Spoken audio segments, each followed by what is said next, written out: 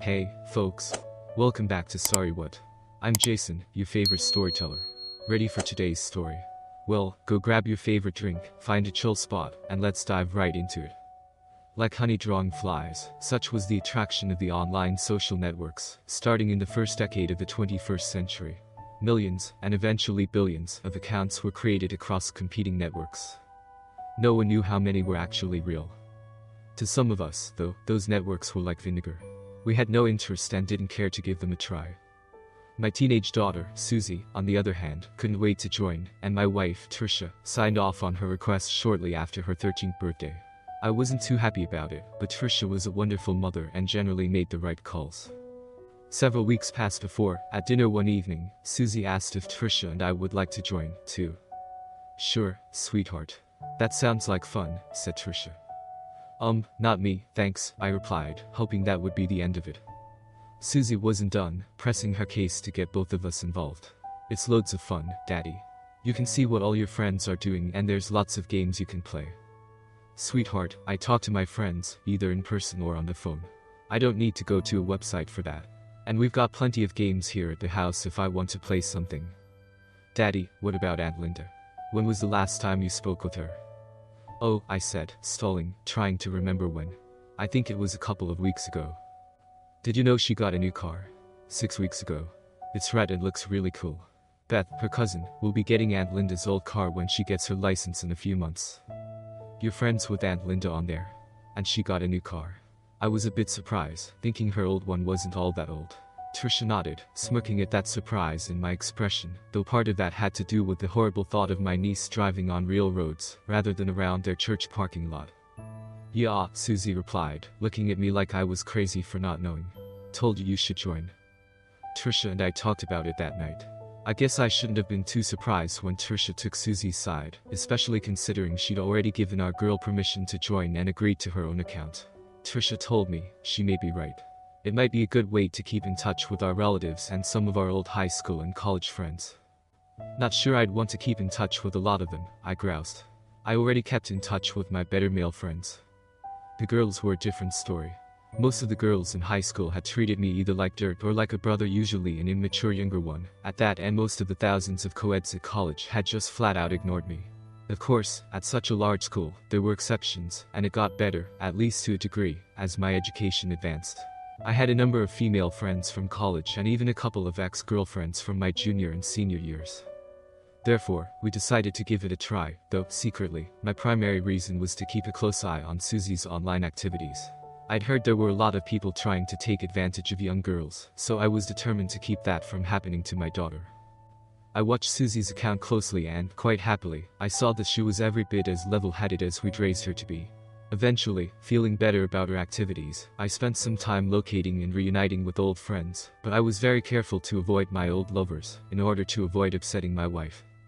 There weren't that many since, other than a couple of cases of being in the right place at the right time, they were all former girlfriends, except for that one young lady in the adjacent building when I was in grad school. She'd be called a friend with benefits nowadays, since we got together to drink wine, hang out, and make out and more a few times. I figured old crushes that were only crushes were okay, as long as neither they nor Tricia knew about my former feelings. I eventually found Hallie, one of my relatively few female friends from freshman and sophomore years. She was a good friend as well as being an unknowing and unrequited crush, but I'd been really careful to always maintain our relationship as just friends, rather than straying into an attempted romance that would, based on my past experience, result in our friendship being ended forever. Therefore, she played my heartstrings repeatedly without even knowing it until we eventually started drifting apart during the latter part of our junior year. By then, I'd started to have more success with other girls, and Hallie's slow drift away wasn't too noticeable until it was too late. With neither of us having ever entered into the danger zone, I felt a renewed friendship with her, as the mature adults we now were rather, wouldn't be a problem, so I sent her a hello note and a friend request, and then looked forward to her reply. When it came several days later, I was quite surprised. "Tom Jarrett. I'm sorry, but I don't remember ever knowing anyone by that name. You must have your wires crossed and be confusing me with someone else." She had a very good sense of humor in college, so, after the initial surprise, I realized she was playing a joke on me. "Good one, Hallie. You had me believing you for a second. How have you been?" The next time I came back to the computer, there was a response. Sorry, I'm not joking. I really don't remember you. You have the wrong person. Talk about a kick in the teeth. Well, we hadn't spent much time together during senior year. We had a couple of classes together freshman and sophomore years before she switched majors. I wasn't sure, but thought it might have taken her an extra semester or two to graduate as a result. Maybe she really wasn't thinking about our years together, so I decided to send a little reminder. Remember that time we went to the Delta Lamb party with Mark and Christy? Something like that. You twisted your ankle when you stepped off the front porch at the house, and I carried you piggyback all the way back to your dorm. We iced your ankle and you promised me a back massage when you felt better. By the way, I don't think I ever got to collect on that. It was a whole week before she responded that time. Sorry, you have me confused with someone else. I've never hurt my ankle like that, and I wouldn't promise a back massage to anyone other than a very close boyfriend, because of what it almost always leads to. Please don't contact me again. Well, that hurt, probably a lot more than it should have. I spent the next couple of days stewing, and then decided that since she sent a final message, I deserved one, too. Figuring that it might be pushing the bounds of creepiness or even stalkerhood, I'd make it clear in my message that it would be my last, and I wouldn't bother her again. Therefore, I spent the next couple of days writing and refining my message to convey exactly what I wanted to say, while I searched through some boxes in the basement for something I thought I remembered. Dear Hallie, it's probably for the best that you don't remember me, and that we wouldn't be friends again because, in truth, it would probably violate the agreement I have with my wife about avoiding those who were once special to me.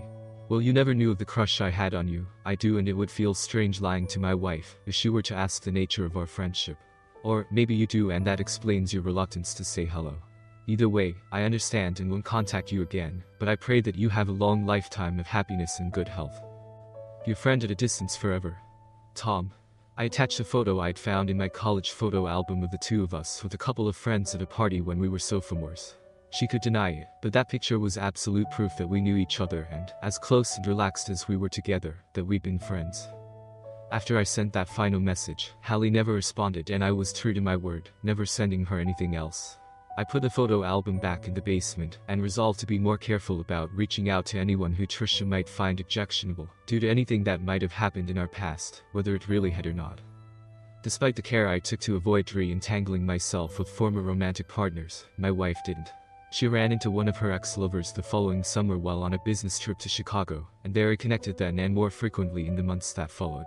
Perhaps she meant for me to find proof of the game she was playing, or maybe she just got sloppy, but the trust built up over nearly 17 years together was shattered, with our marriage along with it. Suzie was saddened by the breakup of our family, but she still loved us both, and came to accept it eventually as she split her time between Tricia and me. We still did daddy-daughter things together quite often, and I was happy to see her becoming an intelligent and beautiful young woman with great opportunities ahead of her.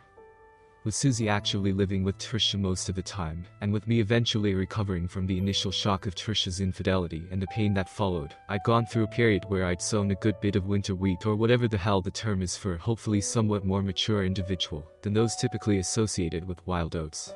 I'd even had a couple of girlfriends over the years that followed, but it wasn't long before I decided that clingy was better with plastic wrap than with girlfriends trying to wrap up a new husband. About 7 years later. Hello. Hey Tom. It's Andy Reiner. How are you? Hi Andy. Great to hear from you. I'm doing well, and you? Andy and I hadn't talked much in recent years, but we swapped cards and a few notes to catch up every Christmas. Never better, my friend. Say, have you heard about our upcoming class reunion? 25 years, can you believe it? Gloria and I are thinking about attending, but we're trying to see if any of our old friends are coming. We don't want to get stuck at a table by ourselves with a group of virtual strangers if none of our closer friends show up. Know what I mean? Yeah, I skipped our 20-year reunion for that very reason, I admit it, though that wasn't the only reason. It was shortly after the divorce was finalized, and I really didn't feel like talking about it if I ran into any friends, and definitely not with strangers. You have a list of people attending.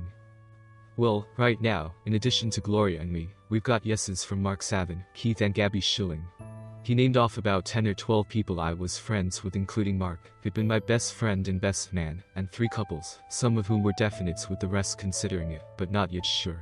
That was enough for me though, so by the time he was done, I'd made up my mind. Sounds like a great group and I look forward to seeing everybody. Put me down as a yes. I'll go register after we hang up. It's in October at homecoming, so we've still got 3 months, but Gloria and I look forward to seeing you there. Please tell her I said hello, my friend. Look forward to talking to you again soon. 20 minutes later, I was signed up to attend, including some of the special activities and the homecoming game versus the Cats. I stepped on the scale later that evening, and set a goal to work off 10 pounds by the reunion. That would still put me about 15 pounds or so above my college weight, but should make me look pretty good. Reunion weekend arrived and there were 10 of us in our group that had promised to attend. Mark and I were the only ones who were single, though Mark did it legitimately, having never married. Larry and Ina were both on their second marriage after bailing out of their first within just a few years of tying the knot the first time. Keith and Gabby had married right after graduation, showing everyone else who was still on their first and only marriage the way to do it. It was depressing to me that I wasn't, too, despite my plans.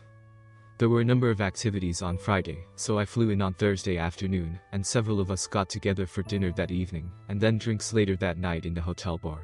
Mark and I had been suite mates during our sophomore year and had remained good friends, so we hung out together while talking with members of our group and a number of other people who came and went as the evening progressed. We attended some of the campus tours and seminars on Friday with some of our couple friends. Campus had changed a lot, with some new buildings, new artworks, and was, in many ways, still the same, with the plaza still filled with pretty young co-eds flirting with the young men, while many others, of both sexes, rushed by, trying to make it to class on time. I remember those days, said Mark. Talk to the girl until the last second and then run to class. Yeah, they talk to you, I laughed. Did you see the note in the reunion brochure about the pizza place next to campus? Still there, but under new ownership. I wonder if they've redecorated. Redecorated. I wonder if the pizzas still taste the same. We texted everyone in our group and met there for pizza and beer. Some of the photos in the front lobby dated from before our years at school, but many others, including athletes and the famous who'd visited campus but stopped by for a slice and a beer, were new. Unfortunately, it seemed that about half of the reunion crowd had the same idea, so the wait was long, but that gave everyone a chance to talk and relax. Josh and Stephanie told us about their recent European tour after selling their firm, and Gloria told us about her new book that was being published. Mark was just starting into his story when someone caught his eye and he excused himself, going to catch up with her. It was Jane Mueller, Mark's old crush from freshman and sophomore year. The rest of us watched from a distance as about 29 years after their first meeting, they finally hit it off. After pizza that was good but not quite as good as we remembered, I went to a couple of the afternoon activities by myself. Mark never showed up for dinner, and none of us saw Jane either. I smiled at the thought of them running into each other, and actually connecting after so many years, and briefly crossed my fingers for them for luck. We had a nice meal and talked, only taking a break to sort of pay attention when the class bigwigs got up to give their speeches. There were all the usual ones, welcoming us, recognizing special guests, making a fundraising pitch, reflecting on our class, making another fundraising pitch, and so on. The people at most tables started whispering during the second or maybe third request for funds, and most of us ignored the speakers for the rest of the time. They eventually got the hint and shut up, allowing the music to start. With that, I got up for another drink and circulated around the big ballroom, stopping to speak with a few old friends along the way. When I eventually got back to the table, I danced with Gabby a couple of times when Keith, who put on way too much weight, complained of being tired. There was a turn with Nina and one with Steph as the rest looked on. A little later, Gloria came over and gave me a turn when Andy propped his feet up on the table and said, laughingly, "Enough, woman," and sent her my way. A slow dance started after the first one finished, and I was about to take her back to the table when she sat up, and we did a waltz with a little space between us. She asked me how I was doing as we danced. Her questions were pointed, but she said that she and Andy had been worried about me, and wanted to make sure that I was okay. I appreciated my friend's concerns, but to be quite honest, answering the questions truthfully was a little depressing, so I walked her back to the table and thanked her and Andy, before heading to the bar for a drink. I got in line and was looking out across the dance floor behind me when I saw Hallie coming toward the line. My heart raced more than it should have for a crush from 28 or 29 years earlier, but she was still as pretty as before, though obviously older. When she saw me, I waved and she smiled and waved back before her face went slack. I approached and said, "Hi Hallie. Remember me?" Her eyes dropped to the floor for a few moments before she looked up and nodded her head. "Hi Tom. Of course I remember you," she said, opening her arms and inviting a hug. I wasn't about to miss that opportunity, so I stepped in and hugged my old friend for the first time in ages. She felt good in my arms and I leaned my head against hers, enjoying the smell of her hair. Our hug lasted for several seconds before she squeezed tighter for a moment and relaxed. I took the hint and let go in return. "How are you?" I asked. She glanced around before turning back to look at me. Tom, can we get a drink and go sit somewhere to talk? In private. We got our drinks and went out in the lobby, wondering until we found an empty sofa. This okay? Sure, this is good, she replied, smiling. It's so loud in the ballroom that it's hard to think. And, Tom, I'm sorry, I need to think. First, I owe you an apology and an explanation. The wrong person routine you ran. What was that, 7 or 8 years ago? She nodded. I'm so sorry, Tom. I was so thrilled when I got your first message that I started typing immediately, but stopped as soon as I finished typing your name. She laughed. 3 letters, TOM, was as far as I got before I realized what it would mean if my incredibly jealous husband found out. Delete, delete, delete, with each one hurting, and my heart hurting non-stop over the next couple of days, until I finally replied to say that you had the wrong person. Then it hurt even worse. I'm sorry, Hallie, and I'm sorry I pressed you. I sighed before adding, I actually wondered later on, mind you if you really remembered, but just didn't want to reconnect because of your marriage. I'd have understood that and let it go. I should have, Tom, just admitted it, and said we can't be friends right now, but I needed what's that term? Plausible deniability. Yes, that's it. Plausible deniability, in case Vince found out. We were going through a rough patch at the time. Are things good between you now? She took a deep breath and shook her head slowly. Things aren't anything between us now. We divorced 3 years ago after our son was in college. It's like we're in separate worlds. We don't talk except when there's something happening in Vinny's life. If he ever gets married, they may have to do 2 ceremonies, so Vince and I can each attend one. Ouch, I'm sorry. Tricia and I don't talk all that much these days either, but we still try to present a united front when it comes to Suzie. She's a junior in college this year and is planning to continue on to become a veterinarian. We talked about the kids for a bit, but I could tell there was something on Hallie's mind. Hallie, what's wrong? Tom, do you ever think about, what could have been? Yeah, sometimes, but I try not to dwell too much on cold-to-wold shoulders that never were. Why? What's on your mind? I remember when you sent me that note, the last one, you said that you'd had a big crush on me. Tom, girls usually pick up some type of sign about such things, something, but I never got anything like that from you, no hints at all. Or maybe I was just blind because we were such good friends. Whatever, I've wondered many times what it might have been like if we'd taken a chance and gotten together, even for just one night. Hallie, you were a dear friend and I wanted to keep it that way.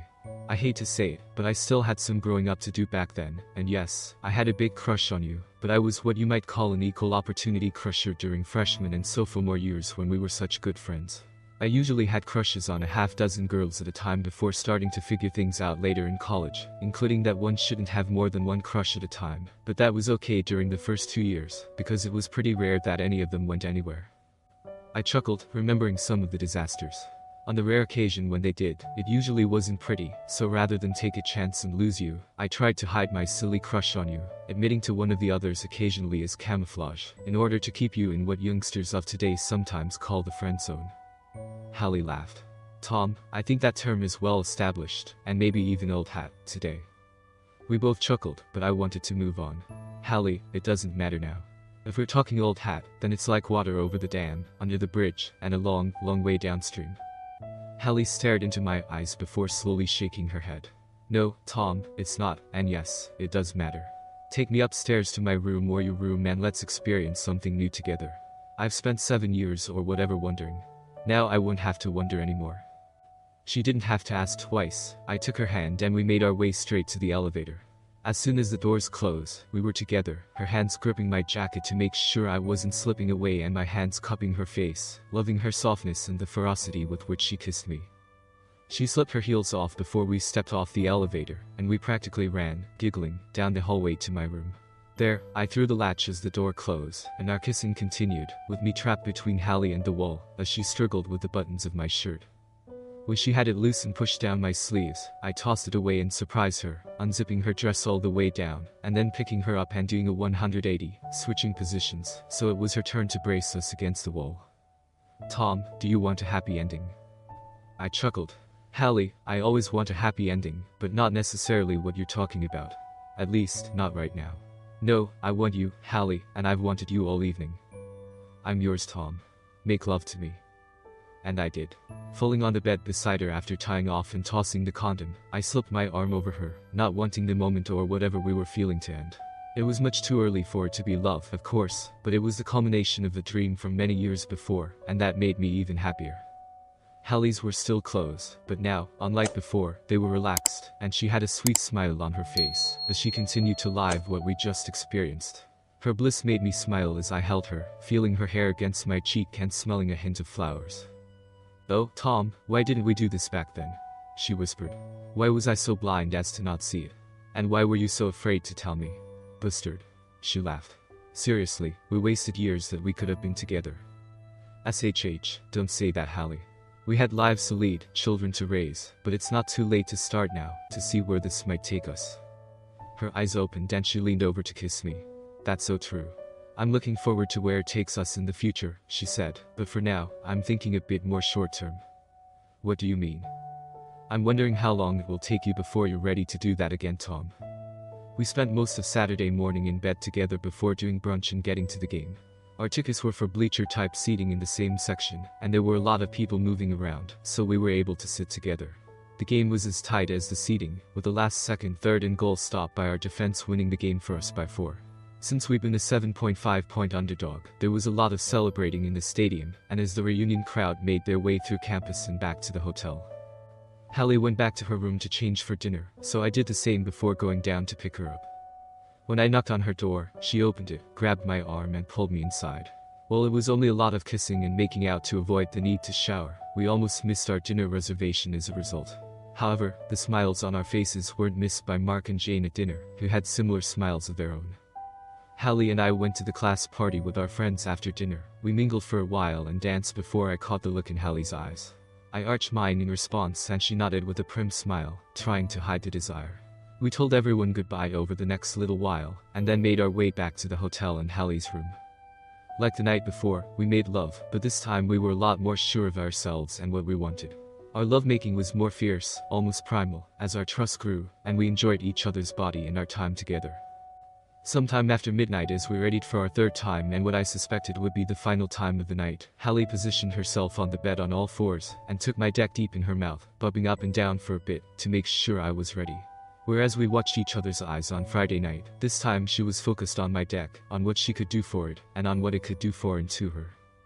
Feeling me as hard as I could be, she let me go and spun around, still on all fours before spreading her knees. Dropping her forearms so her back angled down to the bed with her, she looked back at me and said, "Tom, get your dick in me and duck me like there's no tomorrow." "Hallie, wait. I'll make love to you in just a moment and as many more times as you want, and as hard and fast as you want it, to the absolute extent that I can, but I care far, far too much about you to ever just duck you. Do you know what I mean?" She smiled and nodded. "I think I do, Tom, and I think that's about the sweetest thing a guy has ever said to me. Now, I want you to shut up, put your dick in me, and duck me as hard and as fast as you can." Being our third time of the evening, it took a little while, but it wasn't too long before Hallie was saying decidedly unladylike words of encouragement to me, over and over. That drove me on as I started to feel that wonderful tightening as my balls prepared to release their load. Perhaps it was Hallie's New Jersey heritage coming through again, or maybe it was just that good, but she bawled out a long "Duke" as she came for the last time and I blasted into her. Without me holding her, she collapsed on the bed but pulled me down partially on top of her. I moved to keep from crushing her, but then she was draped across me. "Good God, Tom," she breathed, "that was one of the best, most intensive ducking lovemakings I've ever had." She was giggling as she said it, and then kissing me. "Duck. We're going to have to get together sometime soon and do this again." With me in Dallas and her in New Jersey near Nick, we agreed to enjoy a reasonably steady but casual relationship, but she insisted that we avoid formalizing it or even falling in love, since our everyday lives were so far apart. Understanding, I agreed, but told her that we'd need to reevaluate that as time passed, since I knew I already cared about her, and saw the possibility of more over time. Over the next few months, Hallie and I stayed in touch, talking 2 or 3 times a week and swapping text messages daily, but we were also able to get together about once a month. Wanting to prevent my Suzie and her Vinny from finding out about us, we usually met in a neutral location where we could do a little touring, and then check into a good hotel with excellent room service, and a great bed, since that's where we spent much of our time. However, things didn't work out quite as we agreed. As our relationship continued, it grew, and it wasn't long before I was falling in love with her as easily as I'd long suspected. Because we discussed it in advance, I held off on telling her, trying to decide what to do with my life and career, so we might have a real chance to be together all the time. While I wasn't keen on living in New Jersey or in New York City, I was becoming increasingly excited about the prospect of spending the rest of my life with Hallie, and I knew that living in her area was a sacrifice I'd gladly make if she wasn't interested in coming with me to Dallas or some other neutral city. In May, we met in Charleston for the weekend. Considering that my flight had been delayed on Friday and that we'd spent Friday evening and Saturday morning making love, we hadn't even left the hotel yet, so I wasn't sure if it was a city we should consider if she wanted to go for the neutral side option. I pulled out my laptop and pulled up a list of local attractions I'd saved while preparing for the trip, in case I could talk her into going out. However, since it was a week before her birthday weekend, I'd arranged a spa trip with the works for her on Saturday afternoon. Maybe she'll have other ideas, I said aloud to myself. That wouldn't necessarily be a bad. A phone rang, seemingly in our room. The ringtone wasn't mine or Hallie's, so I looked for it, but it stopped before I could find it. I kept looking, but the sound had been low and muffled, so I was about to give up when it started ringing again. Since I was close this time, within 2 or 3 rings, I decided that it was definitely in our room, and that someone must have dropped it behind her, maybe inside the dresser, possibly behind a drawer. Continuing the search, I found it in one of the drawers, under Hallie's clothes. It wasn't Hallie's phone, so I picked it up, wondering who'd left it behind, and how she'd missed it when she put her clothes in the drawer. Considering we were leaving on Sunday, she hadn't brought all that much in the first place. Since it wasn't ringing anymore, I figured I'd take it to the front desk, and maybe they'd be able to track down the owner after I confirmed with Hallie that it wasn't a phone for her work. I put it down and returned to my laptop once more, but a series of dings caused me to go over and pick it up again. I couldn't unlock it, of course, but there were some partial text messages on the screen, and another popped in as I looked at them, trying to get a clue. V. WTF are you? Or not at her sister's. V. Had to trick it out of her, but Trudy says you haven't. Trudy. That was Hallie's sister's name. We hadn't met, but Hallie had mentioned her a couple of times. V. You better be home when I get there, so. V. Call me now. Sometime later, I was still sitting on the edge of the bed where I'd slumped down when the door opened, and Hallie came in, practically dancing. Oh Tom. Thank you so much, that was the Tom. What's wrong? She must have thought I had a stroke or something, but when I held up the phone for her to see, the color drained from her face, and she appeared to deflate before my eyes. It was ringing, Hallie. And ringing. I guess you forgot to turn it off. She was shaking her head in denial, tears streaming down her face. No. God, no. What kind of wicked game are you playing, Hallie? Letting me fall in love with you when you have someone else? Another lover? A husband? That's what it is, isn't it?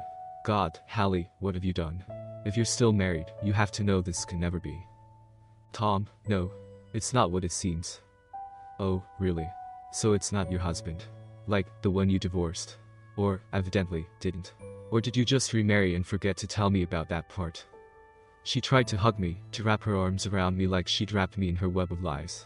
I got up and turned away, not wanting to touch her or let her touch me. Oh, Doc Tom. Please. It's Vince, but it's not what you think. Oh, really? I repeat incredulously. So all the time I've been falling in love with you hasn't been a complete lie. I growled, trying to keep from shouting. And we're not ducking adulterers, the lowest scum on earth like Tricia and her ducking friend. Please, tell me no, because, I'll tell you, that's sure the way it's looking to me right now, and I'm so sick about it, I'm about to puke. And if I can hold lunch down, I'm thinking about walking out that door and never looking back. Tom, please. Let me explain. Please. Okay, but only because I love you, Hallie, or, at least, I did. I'm not sure now, but I'm all ears, so tell me the truth. No more lies. She was sitting on the bed again, grasping her hands together like trying to rub off the guilt that coated them like blood. The tears were still coming, but she was at least looking me in the eyes as she said, Tom, I'm so sorry, but this is the truth, the god-awful truth. Vince and I had been having trouble for a long time when you contacted me nearly 8 years ago. We were basically still together because of Vinny, our son. I was in couples therapy then, but he wasn't, and it wasn't getting us anywhere. Eventually, it was so bad that I realized I had to divorce him, so I got an attorney and tried, but Vince pulled out the prenup I'd signed 17 years before, and told me that he'd be enforcing it to the letter. I'd end up with basically nothing. Oh, there would be some money, of course, but nothing like I was used to. So you're a gold digger, too? No. Not like that. You see, Vince had a tight prenup, but he also had Rafael Bonadus, who's one of the biggest divorce attorneys in the state. You know, rich people who want to stay rich and celebrities. I got some young lady fresh out of law school who was so green and scared, she probably pissed her panties the first time she met Mr. Bonadus. When we worked out the terms of what I'd get, I'd have been a pauper again, Vince would have been laughing all the way to the bank, and Mr. Bonaduce would have probably been ducking my young Miss Attorney actually. With his reputation, I suspect he probably was by the time we were done anyway. A ducking gold digger, I repeated, convinced by her own words. And it sounds like your attorney is one too. Well, birds of a feather, I guess. No? Vincent Diprimo is big in his family business. Car dealerships, rentals, insurance, and real estate, and the like. Divorce looks bad to them. He agreed to let me have some freedom as long as I'm discreet about it, and give him plausible deniability. And that I'm there to take care of his needs whenever he wants. I've been telling him I'm going to see my sister Trudy or to a conference or something. Since I'm away, that gives him the freedom to do, well, whatever, for the weekend, but I guess something came up this time. Yeah, his deck, I suspect. It needed servicing, I'm sure. She grimaced, admitting with her facial expression that it was probably true, and I swallowed hard to keep from hurling right there. I'm so sorry, Tom. I still want to divorce him, but I just haven't had the resources or the fallback position that I need to do it. I've been wanting to tell you, but I didn't want you to react like this. My lunch, safe again for at least a few seconds, I gave a sigh of disgust. Hallie, you knew my feelings and that I'd react just like this, but you did it anyway. What the hell were you thinking? If you just told me the truth from the start, we might have worked on this together and worked something out. Now, I don't know. I'm so confused, finding that I love you and I hate you at the exact same time. I've got to go. Tom, please, stay. Tonight. Let's talk this out, please. Hallie, I'm sorry, but while you're still married, there's nothing to talk about. And, I hate to say it, but if you divorce your husband and come calling for me, I'm not sure if there will be anything to say even then. I thought you'd become my best friend in addition to my lover, but you've proven yourself a cheater and a liar, and someone I honestly don't know as well as I thought. To make matters worse, I don't know if I'll ever be able to trust you again. No, I'm sorry, Hallie, but I've got to leave and think about this. She cried and pleaded as I packed, seemingly promising me the moon and the stars if I'd stick by her, but I knew I wasn't her lapdog, as much as I'd loved her or her duck toy, despite how she ducked me and her husband over. Within 5 minutes, I had my things packed and was walking out the door as I tried to ignore her begging and crying. There was a huge hole in my heart as I flew home and in the days that followed. When we met again after so many years at the reunion, I knew from the start that there was a chance of falling in love with Hallie. It was even harder after we'd gotten together and made love so many times that weekend, but I tried to be smart and avoid it.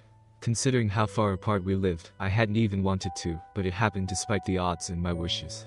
Yes, I'd come to love her and, in truth, still did, but my world was a disaster, and was on fire with a flame she'd lit, both in my heart for her and in the rubble around me, that threatened to destroy the person I'd always thought myself to be. I shook my head, wondering what to do and how to come through with honor, dignity, and love. Or any combination thereof. Remembering that we were already adulterers, I realized that the chance for honor and dignity were already gone. Love, on the other hand. I wanted to keep loving her, but really didn't know if I could even if she wanted me to. I was extremely angry with her and on edge about where we might be going if she chose to divorce her husband. If not, I knew I'd never see her again. I typed her a long email, putting my raw emotions into reasoned thoughts and those thoughts onto the virtual paper of the computer screen.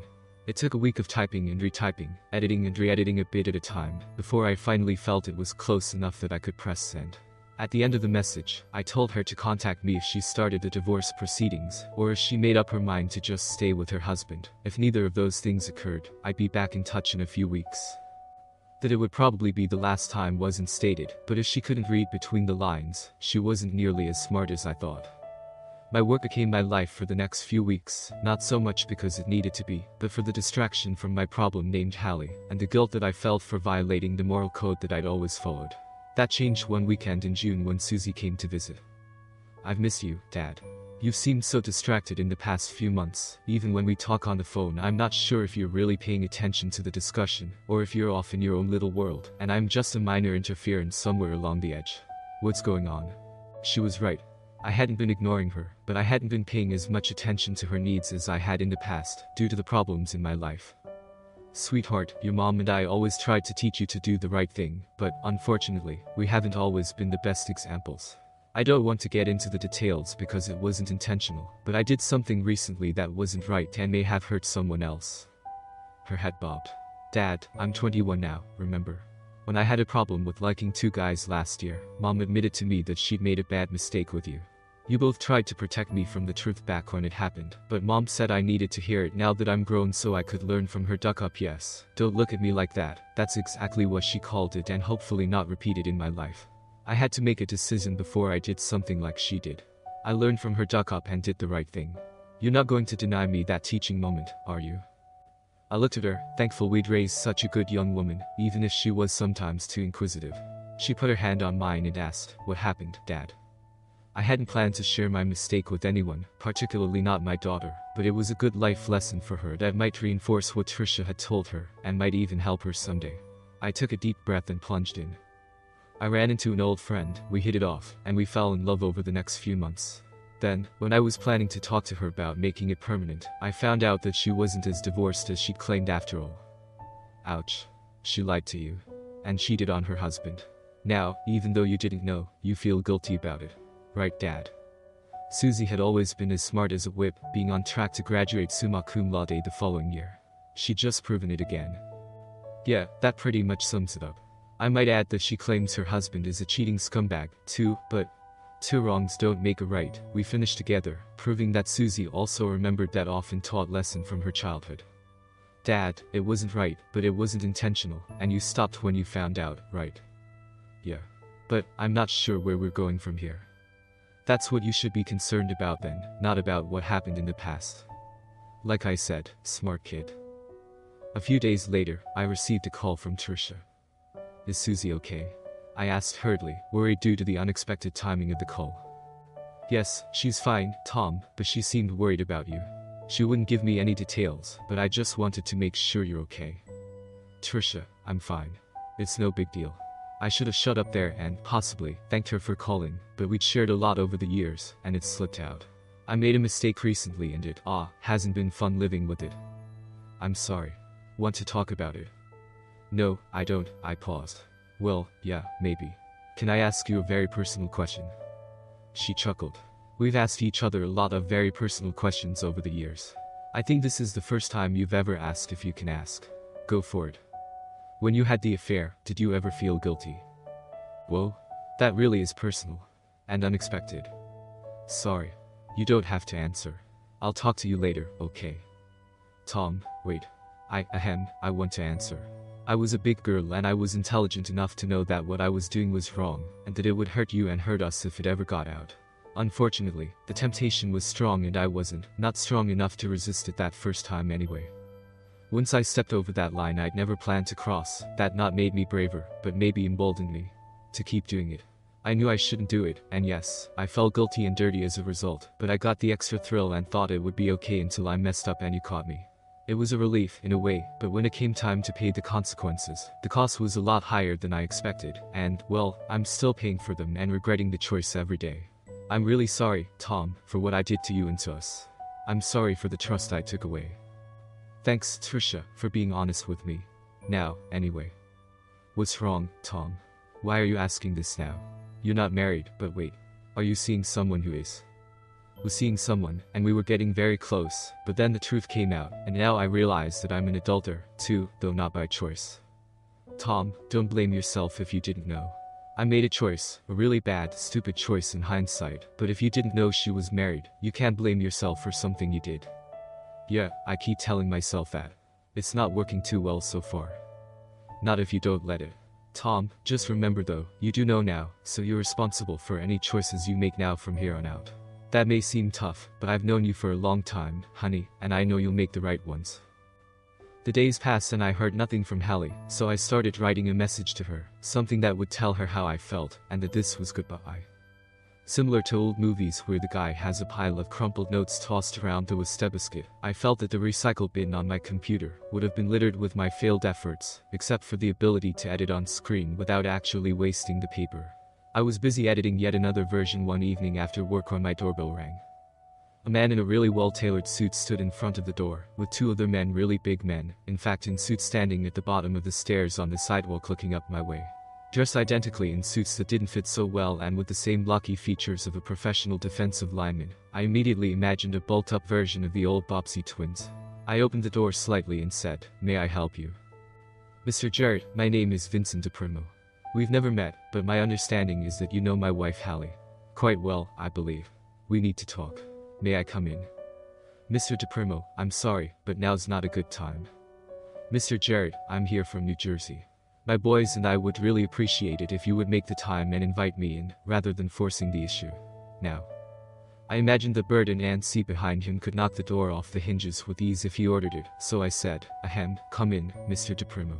I opened the door and allowed him in, and then shut it behind him before the Bulksy twins could make it up the stairs. If they kept coming and hit the door as I knew they could, I'd have a home invasion case, though I hoped that they wouldn't, and that I wouldn't need a reason to try to defend myself. Or rebuild my house, if I ever recovered. Fortunately, he nodded to the boys as the door was closing, and they nodded back in reply, stopping about halfway up the steps. The deadbolt clicked a moment later and I turned to him. Please, come in the living room and have a seat.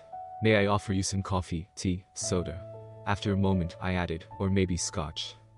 His face, a mask of seriousness to this point, finally broke a smile, and he looked just a bit relaxed for the first time. Scotch sounds like an excellent choice, Mr. Jarrett.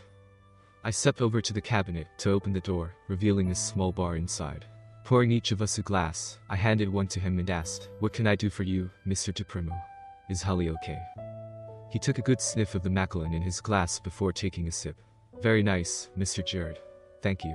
And, Hallie. She's fine, though she doesn't know I'm here. We're currently in couples counseling after the stunt she pulled. For 7 or 8 months, she usually told me she was going to see her sister in Ohio each month, when she wasn't off to a conference, but, other than the trip to Cleveland, in April, I don't think she stepped foot in Ohio during the entire time, and she never saw Trudy except over Christmas when she came to us.